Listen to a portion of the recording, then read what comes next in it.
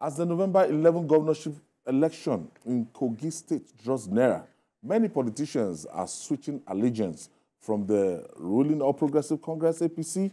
The biggest beneficiary, in some instances, the Labour Party, lost all its 21 local government chairmen to the APC. Also, the former deputy governor of the state, Yomi Awoniyi, dumped the People's Democratic Party, PDP, for the APC. A former federal lawmaker, Ismail Ina Hussein, popularly known as Soul Lover, has defected to the ruling party alongside former women leaders in the People's Democratic Party at Igala Mela Odulu local government area of the state. Did I get that right? How can you get it right? Igala. Is that from the Igala side of the... Yes, it's Kogi. You know, the Kogi is the battleground. It's a battleground because the biggest local governments are in Kogi East. You know, if you want to win the governorship election, you must do well in Kogi East. And it will appear that the APC, the governor, Yabelo, has focused on that place because the rate at which they've welcomed, especially PDP members from Kogi East, has been alarming to say the least. And the point has to be made that by the peculiar nature of our politics, when on the eve of an election you are seeing people defecting, it has big ramifications. The movement. The election, yes.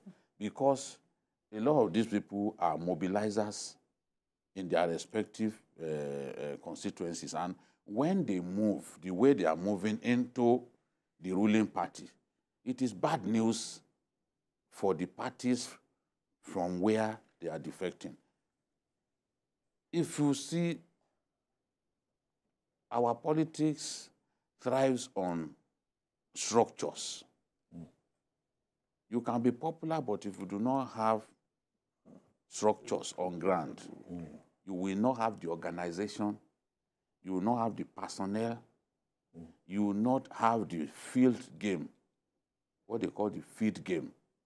That is on election day, the strategy, the methods that you use to get people out and vote, you won't have it. So the plus for APC is that a lot of these people, they are big in their respective constituencies. Let's look at Kogi East. Senator Atai Doko, two-time senator, two-time House of Reps member.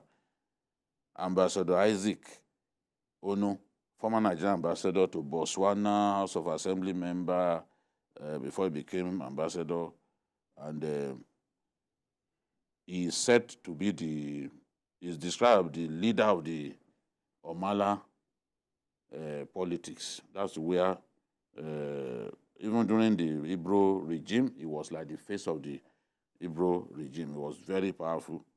He defected. Then Ibrahim Mohammed Idris, former House of Reps member and son of the former governor of Kogi State, Ibrahim Idris, he also defected. Ibro. Honorable Mubarak Abuche Musa, they call him Emperor. He is a youth mobilizer and philanthropist from Ida.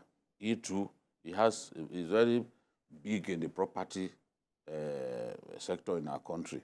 In fact, when the other day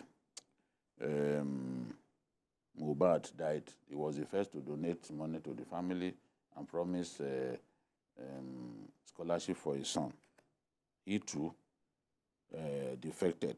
All the House of Assembly candidates for PDP in the last election from Kogi East, they were also all defected. Then the immediate past House of Reps member representing Ida Federal Constituency, Honorable Sumaila Ina, known as Solova, we mentioned him in the script. He also has left. There is Akowe. He's a businessman, philanthropist with extensive interest in the Niger Delta. He left the PDP. He's from Ofu. He has left. Kogi State Youth Leader of the PDP, Ogu Alasan, he too left. Then all the former political office holders that work for Captain Wada, including the former deputy governor, including the former commissioner for local government and chieftaincy affairs, that's Sadiq Ainoko, who is from Ejile, alongside all political office holders, including the deputy governor, Yomi Awoniyi, they defected to APC. Then the former speaker of the Kogi State House of Assembly, donning Captain Wada and briefly under Governor Yabelo, Right Honorable Momo Jimo Lawal, also left the PDP along with his supporters to join the ruling party APC. In a season of election, when you have this gale of defections, it portends negativity, especially for the party where they are defecting from. And whether we like it or not, in Kogi State, the battle is usually between APC and PDP. Right now, we have a candidate from the SDP, Muritala Ajaka, who is trying to break through and stop that domination of PDP and APC. It's a tough job. It's a tough job, no doubt, but with the way they are defecting, it sends a clear message. Let's take this final breather. We'll be right back after this commercial break. Still journalist hangouts, and we're looking at the off-season election in Kogi State. That's just 10 days' time. And Dipo, when you want to look at the mix, today Senator Natasha has just been sworn in by the Senate President representing Kogi Central. That's if it's going to be a boost for the People's Democratic Party in the Central Senatorial District. Well, I have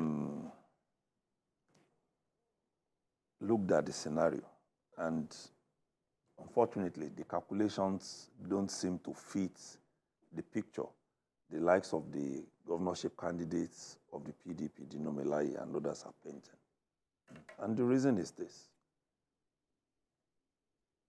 Natasha is from the Central.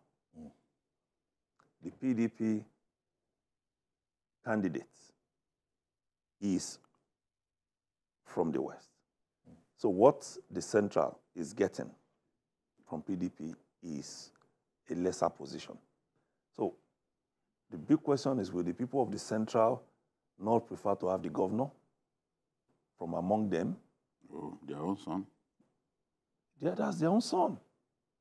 So it's clear that no matter how, we say it in Yoruba land, you will first take your own and support, because that is the power base. A deputy governor does not have the power of a governor. At all. So that has knocked that out. And then, not to talk of other factors, like the big wigs in the APC who are from the Central, including the governor.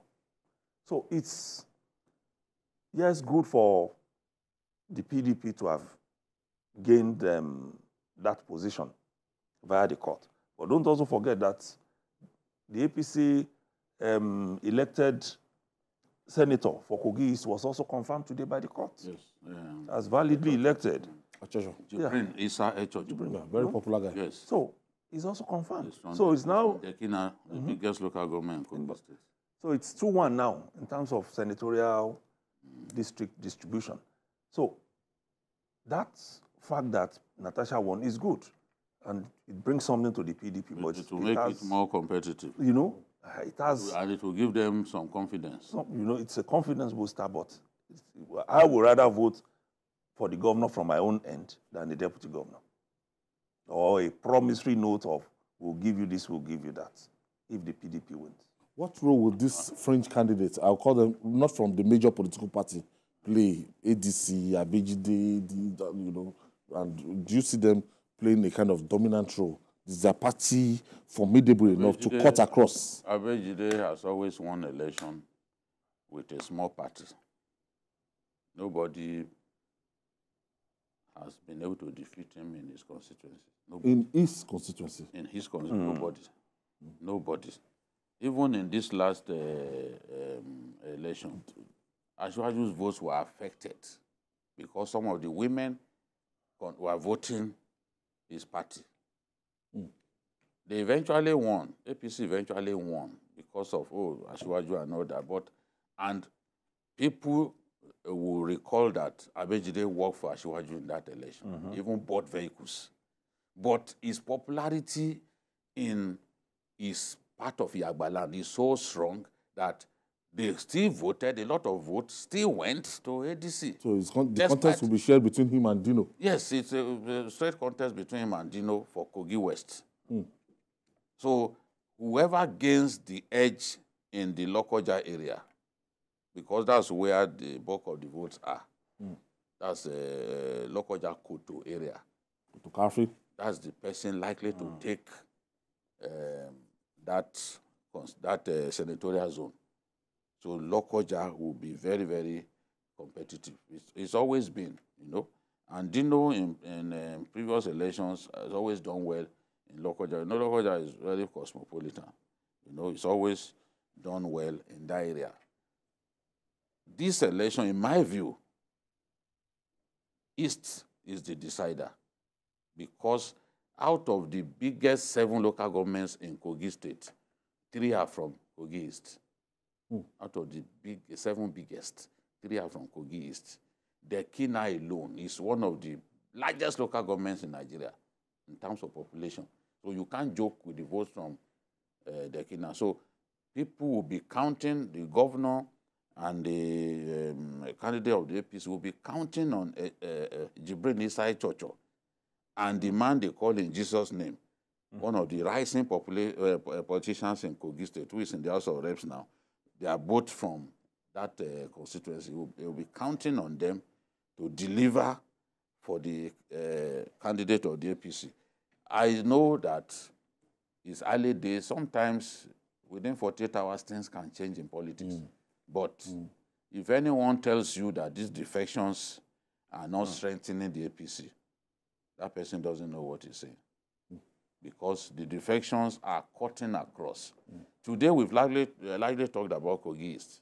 But they are defecting in Kogi West as well. It's literally everywhere, and I'm just wondering what's going on. Even in the central. Okay, do you see a situation whereby everybody will want to hold on to their own areas? That's, okay, look, somebody like the SDP man is the candidate for the Gala people, and all the Gala people want to rally around him. And Dino is from the Okun side. Everybody wants to rally around him. And the Bira people want to rally around the APC guy. Do you see that kind of ethnic division? If we go by what we saw in the senatorial election, that won't work. The only place where you had this kind of very close contest was in the central. That was the only place. If that gap had been like it was in other districts, I'm sure Natasha would not have won. But it was close. In other places, you had 108,000 to about 70-something, 80-something. But in this case, it was 50-something thousand to 50-something thousand. Yes. Close. It wasn't a landslide. Not a landslide. Even after the deduction, you know, still close. Very close. So you don't have that kind of contest and think that because it is governorship, it's going to change. It won't. People are with their parties. And that's what we do largely. We vote by parties. We know those we want. And that is to add to the fact that a lot of people from that state will not want to lose touch with the center, where you have the APC government. I guess that's why these defections are happening. That's why it's happening. Because I don't know how to explain. Maybe they can sense that it looks like these people will win, and they are just moving. You know, ahead of time. So that's what I see. And then a ruling party would always, in terms of structures, always have an edge over others. Yeah. Structures well-oiled, structures that are there to be used when you need them. So it's an election that is tantalizing. I can't wait to see this election happen, but I know that certain things will happen. There was something that I talked about a few days back when Ebiras had two of their sons on the ballot. The other one was deputy. And that reminds me of what he said earlier. Abatemi Usman. Okay. Abatemi Usman, deputy to Cornelius Adebayo, against Adamuata. Of course, they rejected the deputy governorship slot candidate and voted en masse for Adamuata. All right. At the end, C.O. Adebayo won the election. Okay. But the Ebiras voted overwhelmingly for their son, who was the governor. I want to thank you, Dotun Oladipo. I want to thank you, Babajide Kolade Otitoju. And that's our offering today. Join us tomorrow for another episode of the program. You can watch the repeat broadcast tonight at 11 p.m.